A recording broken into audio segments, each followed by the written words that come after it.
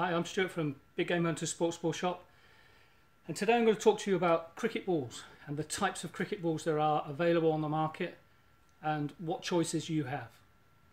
Now I've got 14 different cricket balls here of various types, various shapes and qualities of material, and I'm going to just go through them and explain roughly what each one does. Now, junior cricket, when you first start playing, you're likely to play with a wind ball. This is a Reader's wind ball, and it's probably the market leader. It's a nice, soft, squidgy ball, which allows the player to build up their confidence and do lots of skills and catching without hurting their hands, without getting hurt. Don't need all the full padding on. Lots of different versions of the wind ball are available. Readers is obviously the wind ball. Dukes have a version. Incredible, or Aero Ball as they're now known, have their own version called the Quick Tech. Loosom have a version called the Soft Air Ball. Kookaburra have their own version, and Slazenger as well, called the Air Ball. There's lots of different ones on the market, but they all are very similar and all do the same sort of job. Now the next ball up from the wind ball is a ball known as the Incredible. Again, that's a brand name that was first introduced into the UK market by Easton, an American company, now taken over by Aero, and their ball is now called the Aero Ball, but everybody in cricket knows it as the Incredible. It's also a softer ball, but slightly harder than the wind ball, and it has a raised seam and a real stitching, which allows the player to practice grip and learn the art of bowling. Again, every manufacturer has their own version. Loosom have one, it's called their safety ball. As I say, Aero have one called the Aero Ball, which was formerly known as the Incredible. Readers have one called the the Super Ball. Softer ball is Kookaburra. Again, so everybody has one. Again, they all do similar sorts of jobs. When you're looking to buy one of these, look for one with the real stitching. Ideally white, because that replicates a real ball, and one with a solid core or centre like this where it's joined up, because they seem to last longer, and that's the Incredible. There is a ball called the Indoor Ball. Not many manufacturers do this. This one's a 4-ounce indoor ball. It's solid plastic, has a built-in stitched seam which is moulded, but allows again the player to practice their seam position and get their fingers used to the ball, used through the winter, indoor games and indoor training in positions or situations where a real cricket ball isn't allowed. Going back to the Incredible, there's a match weight version of the Incredible, which is this Aero Ball match, and how it differs from the lighter Incredible is that this is match weight. As it says, it's match, so it actually replicates the weight of a real cricket ball. It's soft, again, it's softer than a real cricket ball, but I do recommend you use padding and all the protective gear when using these balls, because it will hurt. And this ball has real stitching as well, and it's just as good as the indoor 4-ounce ball, but it is the real weight of a cricket ball. Another indoor ball. This one's from Readers. It's called the Team Ball. How it differs from the wind ball and the other solid plastic indoor ball is it is soft, but it doesn't quite have as much give as the wind ball. Again, it has the built-in stitched seam, but this one is moulded in, not stitched using real stitching like the Incredible. A good ball, only available I believe in junior size, but it's a good ball for coaching youngsters in the nets or indoor training. It can be used outside as well, but invariably it's used indoors. Then we've got leather cricket balls. This one's a Duke's ball, Duke's Colt. This one's a Youth 142 grams, which is 4 3/4 ounce. It's real leather. This one's a 4-piece, got real stitching, and these can be used indoors, but you need to check with the facility to make sure whether you need to use it with a mat or not, because it may end up marking the hall floor, and some proprietors don't like that, obviously. And this one's a red ball, which is used in most forms of cricket. But there is a white version available too, which can be used, it tends to be used in T20 games at night when the light is fading. And then we have a pink version of that as well. Pink one. And this pink one is again used in poor light situations, or actually in T20s during the day now, where coloured clothing is involved. And then we've got an orange version as well, which seemed very popular this year. And then we have one other hard cricket ball, which is a coaching cricket ball. It's available in red and white, split white one side, red the other side, with a real stitch seam. And this allows the bowlers to work on seam positions, and spin bowlers, work out their grips.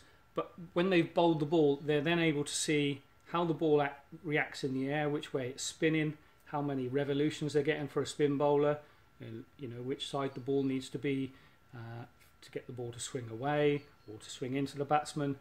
It's a great coaching aid, and it can be used indoors or outdoors. Again, just check whether you need to put a mat down if you're using it in the nets. Now, the hard cricket ball I showed you earlier was around £14–15 retail, but we also have this ball, which is a Kookaburra regulation ball. This is the step down from the test match ball, and this ball retails around £100. Bearing in mind that you use these for one game, maybe even only one innings, that's a lot of money to be spending on a cricket ball. But the stitching is a lot finer, there are more stitches per square inch, and completely handmade, and the materials inside the ball are the highest qualities you can get, and the leather on the outside is premium grade. £100 though. Is it worth it? Not for me to say. Other cricket balls, well, this is another leather cricket ball. Again, it's an indoor ball. This one is an indoor PUC ball, puck. It's real leather. It's got real leather. It's got real linen stitching, but it weighs less. It's lighter. Can be used indoors for games or training. They're only available in yellow. It's very popular during the winter. Another ball, bowling machine balls. Obviously, you need to practice, and so quite a few manufacturers. This is a Kookaburra bowling machine ball. Gunnar Moore do one. This is our biggest selling bowling machine ball. Bowler, obviously, the market leading brand for bowling machines. These balls are suitable for those bowling machines, so great. Slightly cheaper as well than the original bowling machine ball. These have a slight give in them. Got holes, dimple holes, so they fly through the air and allow the machine to flick the ball out at the desired settings that you've put on the ball. Very good ball, true bounce, and we sell thousands of these. Another great coaching ball would be a tennis ball type ball. This one is the Gunnar Moore first ball. It's got a seam built into the ball, slightly raised to allow the players again to get their seam positions correct, and for spinners as well. Quite a few manufacturers have a version of this. I don't have one here, but readers have a version, and they've got 6 different colours in their box, so you can do colour coordinated games with those balls.